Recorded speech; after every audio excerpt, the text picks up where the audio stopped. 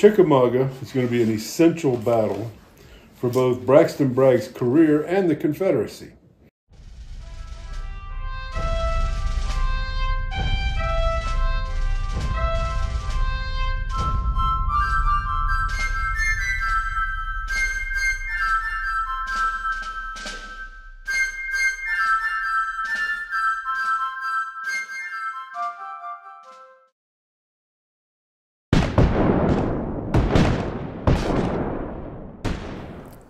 The sun is setting on Gettysburg, a battleground stained with the valor and sacrifice of the Texas Brigade. Amidst the echoes of the now silent cannons, the brigade, weary yet resolute, retreats, leaving behind the hallowed grounds they fought for. Their valor echoes through history, a testament to the bravery in the face of adversity. They are headed back to Virginia. For Hoods Texas Brigade, the retreat from Gettysburg began on July 4th of 1863. Over the next several days, they traipsed toward the Potomac River, along with the rest of the Army of Northern Virginia. It's a very miserable retreat. It had rained heavily on July 4th. It would rain several more times. The roads were very muddy. The troops were exhausted. Remember, they had been on the move since July 1st. They had been fighting, all through July 2nd, part of July 3rd. The men were in pretty rough shape. Their uniforms were in rough shape. Their shoes were in rough shape. They had gotten very little in the way of food, no meat rations whatsoever, very little bread, and no time to stop and cook anything. So they were, sort of eating on the march, as it were.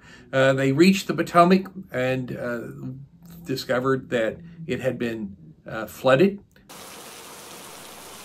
Val Giles, who was now a 4th Sergeant in Company B of the 4th Texas, wrote in his book Rags and Hope that it was raining and that there was a tremendous lightning storm as they approached and crossed the Potomac River on July the 14th. The Great Northern Invasion was over, and the Texas Brigade would never again cross the Potomac. And then they moved down the Valley Turnpike to Bunker Hill and Darksville. So Ewell's Corps stopped at Darksville, about 5 miles north of Bunker Hill, where Hill's Corps and Longstreet's Corps went into camp. The troops would stay there for several days, resting, refitting, a pause that would allow the 4,000 federal prisoners and the 20,000 head of sheep and the 23,000, cattle that they had brought in to Virginia from Pennsylvania to get down the valley and out of the way of the Army. The Confederate Army began to move through Chester's Gap on the 22nd of July. Hoods Brigade, for a brief time, went into Manassas Gap on that day to relieve the troops who had fought there the previous day on July 21st.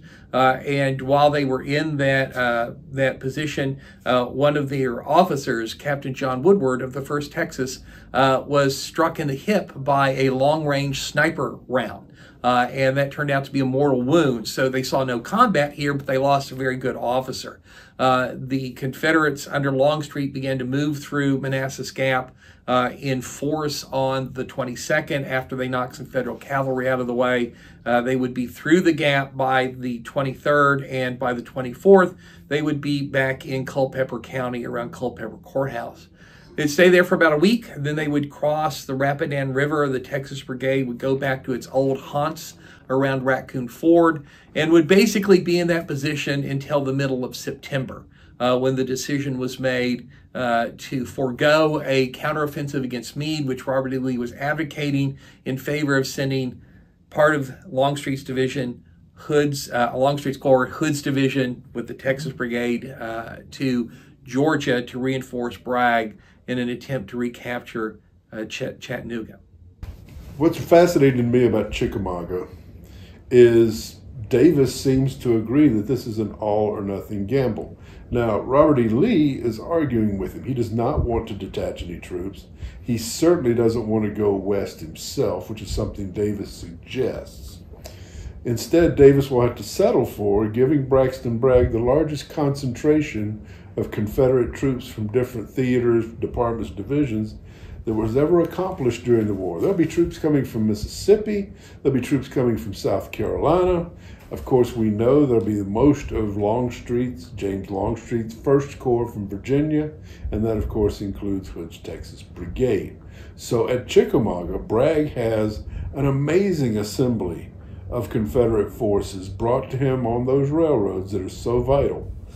With the decision made to send Hood's and McClaw's divisions to Georgia, the Texas Brigade broke camp and marched to Richmond on September 9th and 10th to board trains for the journey south. There they met General Hood, who was recovering from the wound he received at Gettysburg.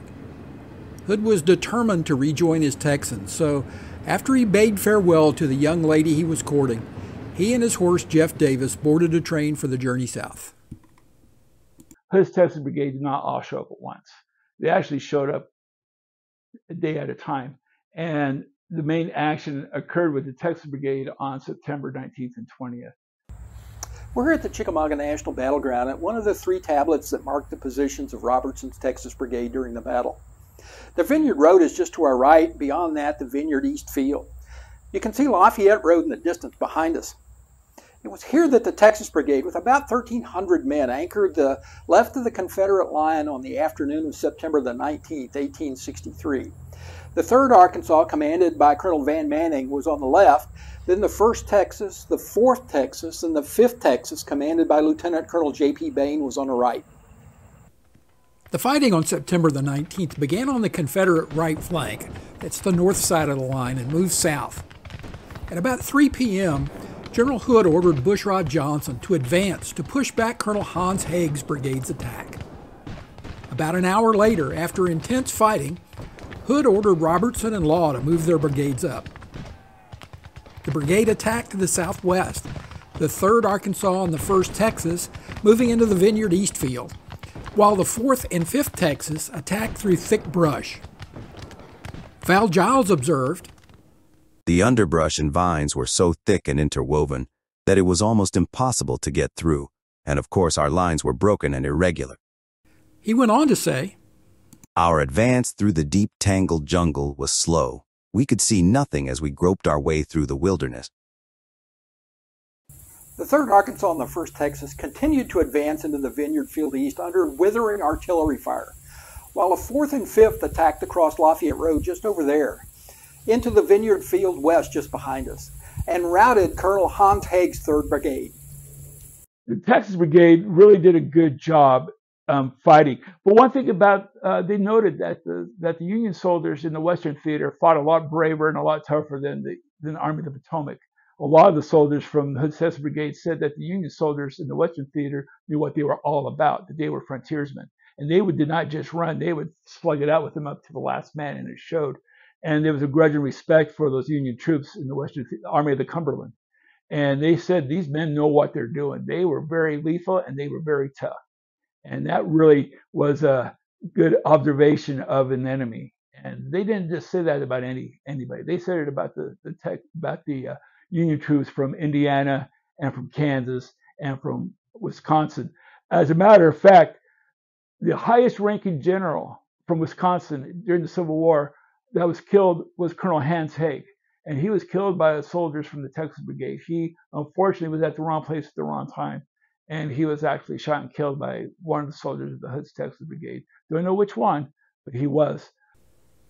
All afternoon, rebels and Yankees surged back and forth across the Vineyard Field and Lafayette Road, until at 5:30 p.m., Colonel Luther Bradley's brigade of 4 Illinois regiments arrived to relieve the Federals, which proved too much for Robertson, who ordered the Texas Brigade back across Lafayette Road and into the shelter of the woods about 200 yards east.